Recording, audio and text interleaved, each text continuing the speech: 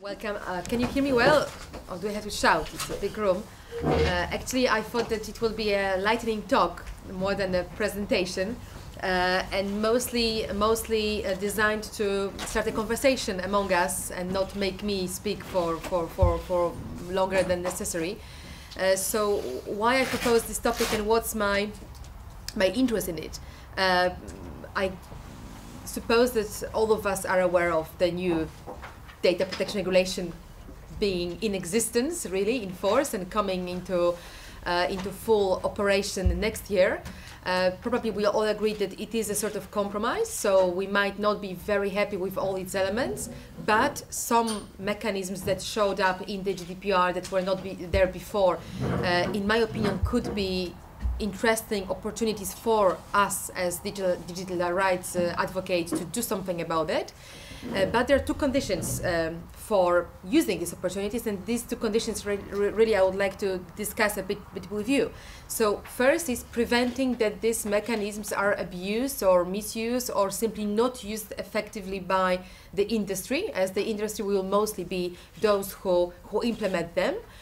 Second, prevent the risk that nobody will know about them, or at least nobody will know our narrative. So I can imagine a situation that the whole narrative around GDPR implementation is taken by European Commission, DPAs and key industry players, either discouraging people from using the new rights or making them seem very complicated or making them seem very irrelevant, and we actually have nothing new under the sun next year. So there is business as usual, people still doing nothing more about their rights, and us as the network losing opportunities. So I see a challenge here, and I wanted to quickly take you through my main ideas where I see particular challenges and my idea how we can move forward as the network.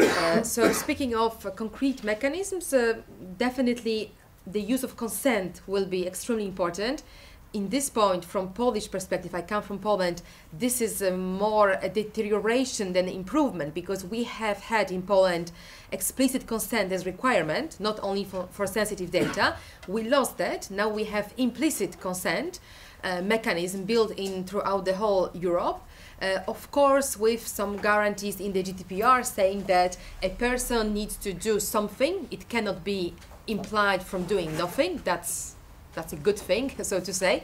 But I'm afraid that many companies will experiment with interpreting consent from activity of users. So we will have a clear activity of the user interpreted as consent and not exactly expressing the consent as communication.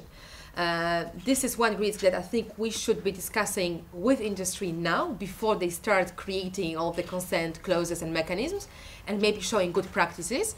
The other risk in that area is the opposite, that there will be inflation of pop-ups and consent clauses meaning nothing, but coming from everywhere, where people will not be able to differentiate what they are really accepting when this is necessary. So the industry will go the other way around. It will do exactly what was done with the cookie directive some years ago, which will lead to the situation where users hate the idea of consenting and click on the pop-ups just to get rid of them. And this is also a negative scenario. So in my opinion, we should, as the network, working of course together with people we know from industry, try to think of good practices, how to reach balance between these two extremes.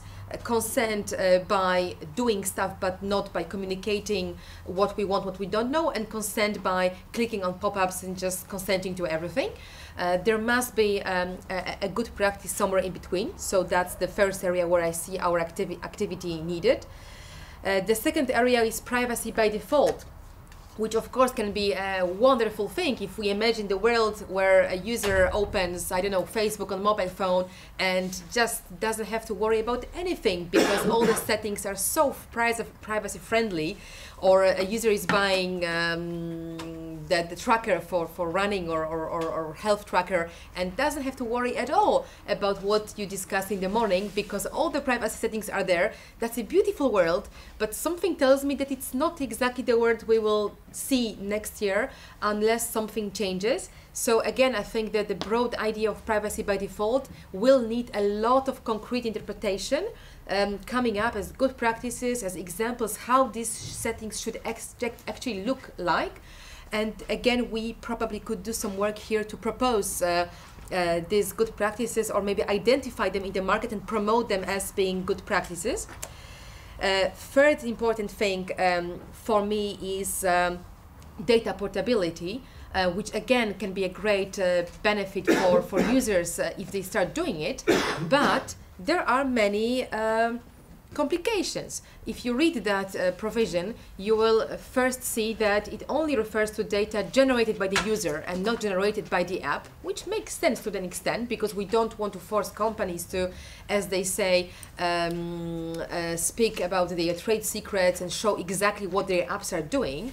But who can draw the line precisely today between what I put in my, let's keep using the Facebook account as example, and what was generated by the account? I mean, that line is pretty fine.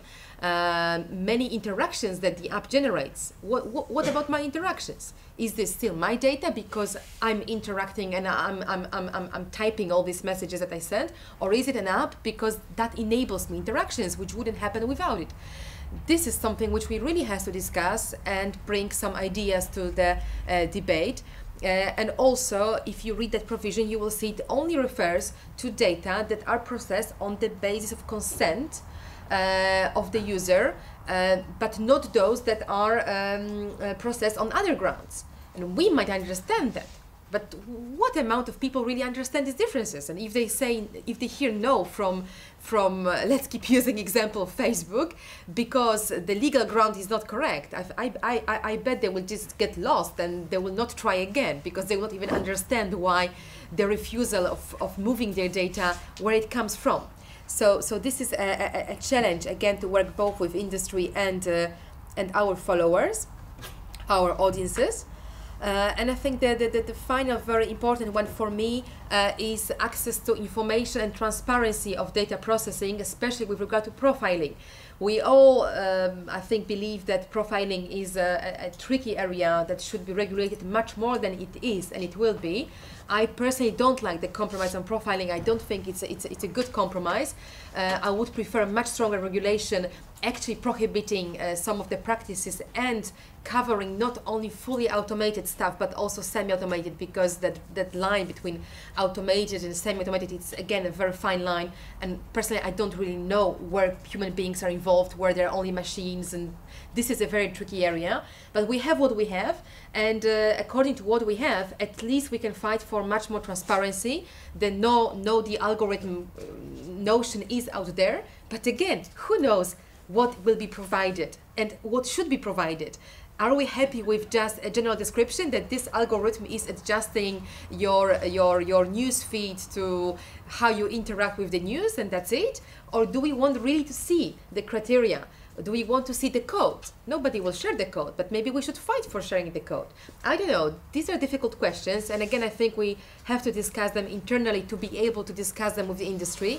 And after we do that, which I think starts tomorrow, for me at least, at CPDP, I will speak about this in public, and if you have any ideas that I should bring, please bring them to me so I can bring them tomorrow to CPDP audience. But this is just the conversation.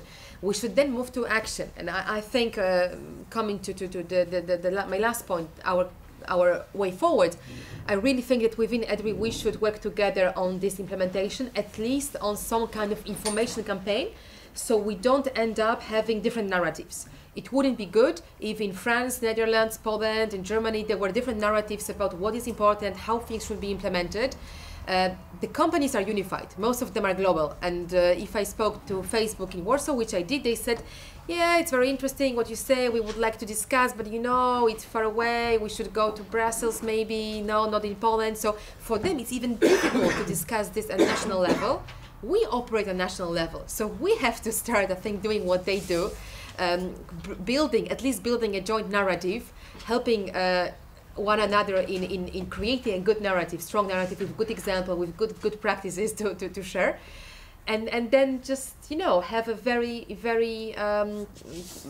much more coordinated action next year, especially next year when the thing will be coming into play, so that there is something more than industry voice and DPAs. There is also our voice, coordinated, strong, and built with some good examples.